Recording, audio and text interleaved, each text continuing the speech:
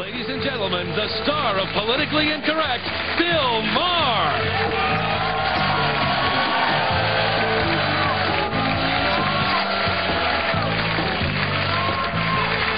All right, welcome to our special Memorial Day show. I'm going to talk about Vietnam, and we have four veterans here. First, he is a former sergeant in the U.S. Air Force and the celebrated inspiration for the movie Good Morning, Vietnam. Adrian Cronauer. Welcome to have you back. Thank you. Thank you. She's the highly decorated president of the Women in Military Service for America Memorial Foundation, Brigadier General, U.S. Air Force, retired Wilma L. Vaught. General, how you doing? Thank you for being here. Not all good. He is a fighter pilot and the former premier of South Vietnam from 1965 to 1971, General Nguyen. Thank you for being here, General. Thank you. And a Vietnam War veteran and platoon leader, he is now lobbing explosives in comedy clubs around the country. He's my friend Blake Clark, ladies and gentlemen. Yeah, I've been more bombing. How are you, Serge? I'm good. How are you? Okay, Memorial Day, let's talk about Vietnam. You were all there. I wasn't. I was in high school. I would have gone, but I had geometry. Gentlemen, let me start with you. General, you say we should let it go. You say Americans, you think, are a little too weepy about this. They make pilgrimages, they cry, and that we have a kind of a war syndrome. When they were soldiers, they were following orders, and we get a little too emotional about this. Is that true? Well, I think, war is ugly. Yeah. But, as are some of the people who fight it. He's not talking about you personally. Yeah. No, I was talking about you. Necessarily. No, I'm kidding. Yeah, and so, I mean, we've gone through this thing with Bob Kerrey. The country seems a little bit divided over that. You think we should just say these guys did what they had to do and get over it? Well, I trust Senator Kerry's story. In fact, 5 or 6 companions of the senator had the same account of what really happened that night. So I think, but one didn't. Yeah, but we are in a democratic country. It's 7 against 1. What do you want me to say? Bill, I don't know of a single Vietnam veteran who is not supportive of Bob Kerrey. It's a he said, they say, and when you've got 6 people with one version and one person with another version, there's a presumption that maybe these guys have the real story. There's also something, the false memory syndrome. You get around the VFW and you're having a couple of beers with your friends every week, and the story gets amplified on and embellished, and pretty soon you're not sure where the embellishments are any longer, and it all becomes the same story. Yeah, but it's also the story that the majority would want to have. I've never known there to be an alliance between the majority and the truth necessarily. Absolutely. Sometimes. Amen, brother. Yeah, and I think just because more claim the story that is the story that they would want to have put out, and I'm not condemning Bob Kerrey either, doesn't mean that that's the truth, just because more of them say that. More of them would want to say that. The story that the one guy is telling, well, sometimes it's one guy who's lighting a candle to curse the darkness. I'm not saying he's... they also had some civilian Vietnamese, South Vietnamese, who were of questionable background, could have been Viet Cong, who also said that, the one guy's story was the way it was, that they lined them up and shot them. I say this, I was a platoon leader. I was an infantry platoon leader. I was a lieutenant. Command and control is difficult in the best of... just to get them to march around on the damn parade ground is hard. Yeah, and, right. But when you're under fire and you're taking fire and you're trying to return fire, and it's in the middle of the dark, and people in America don't know how dark it gets you know, you might gonna find out pretty soon in California. But people, you don't know. Yes, it's true. We have street lights everywhere. That's it's true. We don't know about that. And it's so dark. I mean, I was in places where you couldn't see your hand in front of your face, and that's in the daytime. No, I mean, that was at night. Well, there's also the problem with the woman who was testifying or relating what she said happened as a witness. She was supposedly 62 years old. Her teeth were pearlier white than yours are. Now, a Vietnamese peasant woman is not going to have pearly white teeth. It's going to be dark and sometimes black from being beetle nut. You know what I'm talking about. And your point there is... She was a plant.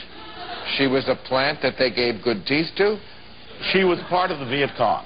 The Viet Cong had a good dental program? Yeah, I had never How do you think they got those people to do what they did? Strapped themselves to a tree for 3 days. They had a dental plan. That's what we were fighting for. We wanted the same thing. Charlie's got dental. That's right. I am learning so much about the Vietnam War. It seems to me that the thing we have to be very, very careful of in this instance is that we're dealing with something that happened 30-some years ago. Yeah. And people's memory of what they think they remember isn't necessarily accurate. And already some of the people who've spoken out and said, well, this is what I remember, 2 weeks later somebody else is in there interviewing them and they're saying, well, no, that wasn't the way it was. I think there should be an investigation. But how could they? How could they come up with an answer? What are you going to investigate? Right. You can talk to the team members. You can try to find out any other people that were in the village that weren't killed at the time. Which is going to be a hard task right there. Well, yeah, I mean, unless they were Viet Cong or Viet Cong sympathizers. But cops, cops who shoot people don't remember how many bullets they fired. The guys who shot Diallo, yeah, but I think they were like that. We shot two. Him up against a wall and shot him, or if he was returning fire. My whole thing is not that they kill civilians.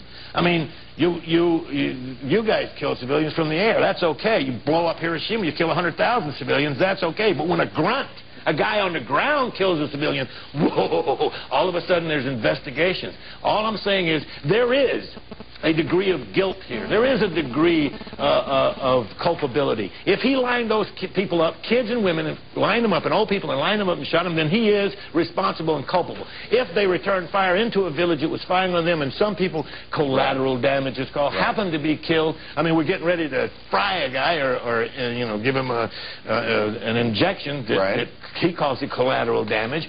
The whole thing is This is what makes me mad. Because you know what? No one has the guts to say this. If they drop napalm on kids, that's okay. Nobody ever questions it. But if a guy on the ground, and I was on the ground pulling leeches off my ass, if I shot a civilian, then I'm up on charges, and it ain't right. They're still dead.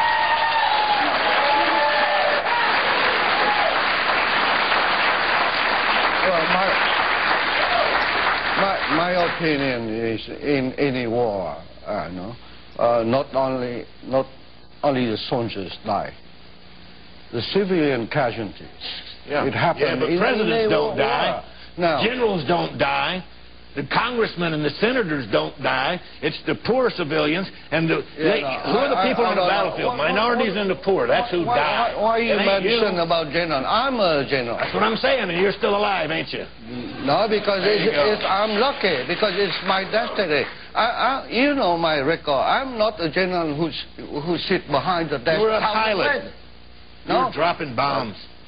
Please, before I become fighter pilot, I'm serving as a platoon leader. Where? In Hanoi, in North Vietnam. Fighting. Were you fought for the North Vietnamese? No, fighting the. No.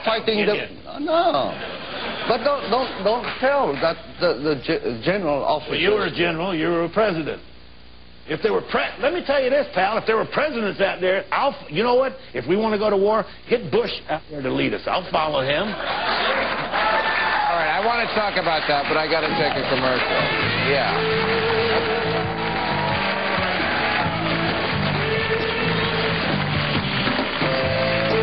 Well, it's Memorial Day. President Bush visited Arlington National Cemetery. Not to remember, he was thinking of drilling there. Now, Memorial Day is a time to remember, to honor our veterans. A lot of them have a hard time of it. Their pensions are small, their health care is substandard, and some are reduced to appearing in degrading TV commercials with Britney Spears. You were mentioning President Bush. Huh? You mentioned President Bush going in. Okay, you say you follow him to battle. Here's something I do not understand. Please explain this to me. You're a general. I don't know who you voted for, but most of the military voted for President Bush, backs President Bush. There's one guy clapping for President Bush.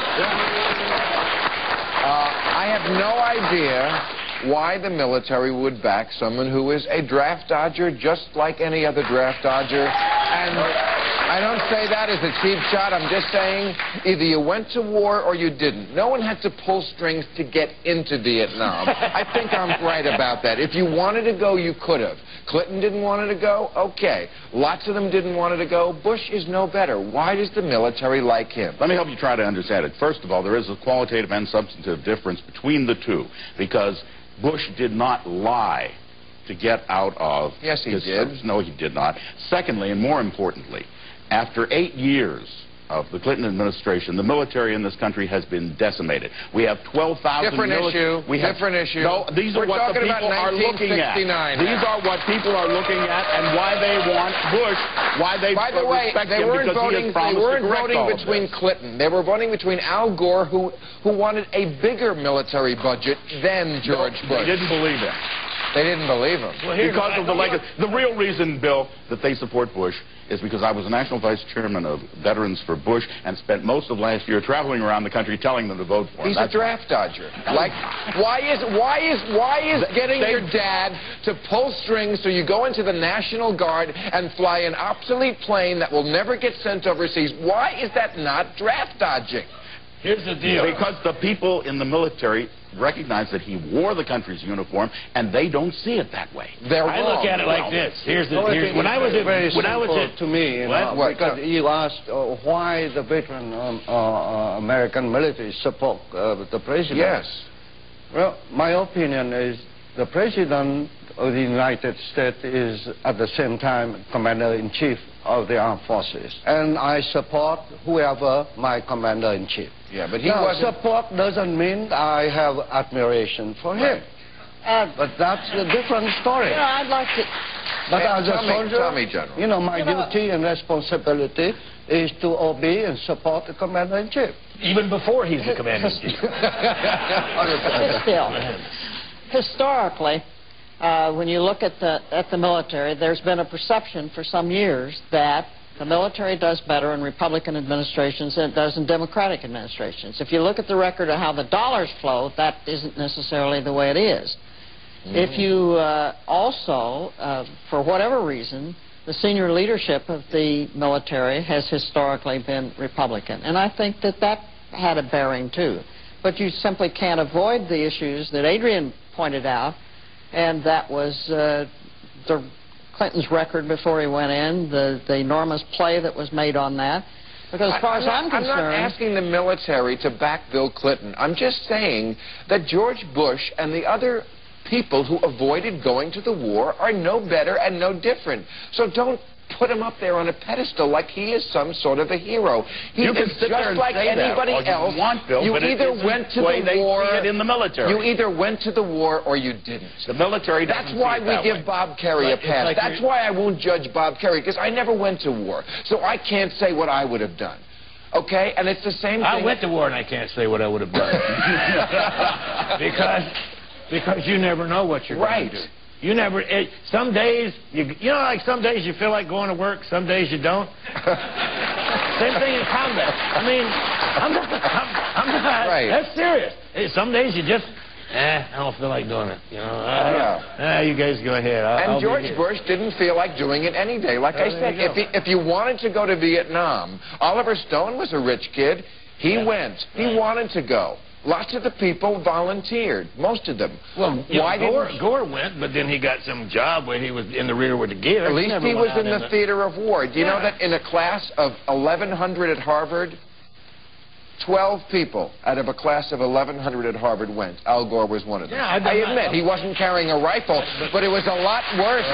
to be in Vietnam than it was to be in Texas in the Champagne Division of the Air National Guard, which is what... No Viet Cong in Texas. There was no Viet Cong in Texas. He kept them out of Texas. Because they knew if he came to Texas, he'd execute them. Bill, you're trying to approach it logically, and just as people did and did not and opposed Clinton, it was not always logical. Okay. The same is here. That's the fine. military sees Bush as more to their liking. That's okay. That's the fine. generals do. Because the military. The generals do because they're going to get the Osprey. They're going to get all those big the generals toys. Do, but it's not just the billions of generals. dollars on the toys. The 12,000 lower enlisted men who are still living on food stamps. And Bush comes in and says, I'm going to put a stop to that. I'm going to raise your living standards. I'm going to give you the proper medical care. Let's see if he does. But he promised it, and that's why they voted for it. Yeah, he promised a lot of things. Sure. Yeah. All I ask of a president is be smarter than me. Right. I tried to get out of it. I tried. I couldn't. I ended up over there in the bush, pulling the leeches. I don't think Bush is smarter than me. Right. I don't think Bush. I think right now, Reagan knows more than Bush. Okay, we got to take a break. Talking about the president, a couple of weeks ago, the guys who saved our spy plane, got it to the ground anyway, the Chinese incident a couple of months ago, they were given the Air Medal for Heroism, the Meritorious Service Medal. The captain got the Distinguished Flying Cross. Some people have said, do they deserve all these medals? I would be in that camp. Not that I didn't think they didn't do a great job, not that I don't think when you're in the military to begin with, you're doing more than all of the rest of us. However, doesn't heroism have to include some idea of selflessness, of doing something where you make a choice? I don't think they made a choice, because what were they going to do? Not land the plane if they could? They did a great job getting the plane on the ground. That was to save their own ass. That's different than people who make a choice to do something at great personal risk that might get them killed. I think there's I think there's something more to giving medals than that. And to me, this crew deserved everything they got and maybe a little bit more. They were confronted with a situation that was unlike anything that in fact, even the military that many people have encountered. What did they do that was selfless? They saved the plane. No, they didn't. The communists got it. Selfless would have been to ditch it into the sea at their expense. Eventually, I think we'll get that plane. What's that? I think we'll get that. It doesn't matter. The Chinese communists already got everything off of it. But what they did was heroic. They rose above and beyond. No, they did. It doesn't matter because heroics is only one reason you get medals. There are two other good reasons. One is just for doing a damn good job of whatever you did. And thirdly, Woody Allen said 90% of life is showing up, and sometimes you get medals for just showing up. Yeah, but is that I served in Southeast Asia and in Vietnam. I got medals for that. Despite what it showed in the movie, I kept my nose clean for 4 years, and I got a good conduct medal for that.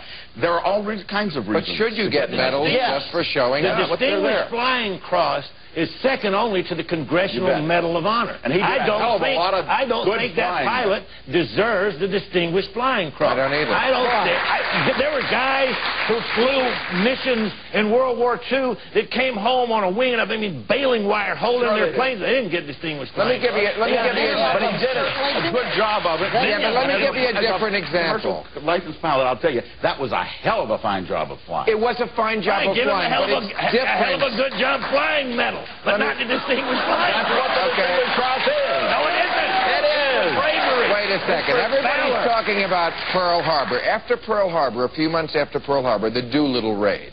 We needed something. They knew they weren't coming back. They knew they only had enough fuel to make the raid over Japan, and then they're on their own. They could not get back to the aircraft carrier. They would have to ditch in China somewhere. What'd they get? Okay, that's heroism, knowing you can't come back. They got an air medal. No, for I don't think this crew necessarily knew they were going to make it. I don't think it's heroic actions. But as pilot myself, and I understand what happened. But all I can say is the crew, and especially the pilot, real qualified pilot. Oh, yeah. Yeah, I'm not saying they don't deserve a medal. I agree with you, not Distinguished Flying Cross, but citation or air medal. Or the air medal. Something. Or Air Force Commendation Medal. Not the Distinguished But Flying again, Cross. you know... You cheapen. It's just like the Rangers got all upset because they're issuing everybody black berets. They had to earn those black berets before. Now everybody's giving it. And now they got the things. They got the little badges, the Rangers. Any Rangers out there? Yeah, right. They had a thing earned, not issued. I mean, you know, I got a few attaboy badges and been there badges, but I earned them, you know. Right. You had those leeches on your ass. I got a leech All on right, your I got to take a break. We'll be right back. All right, we salute all our men and women in service tonight on this show, and tomorrow we have Representative Harold Ford Jr. and Shannon Reeves. Thank you, folks.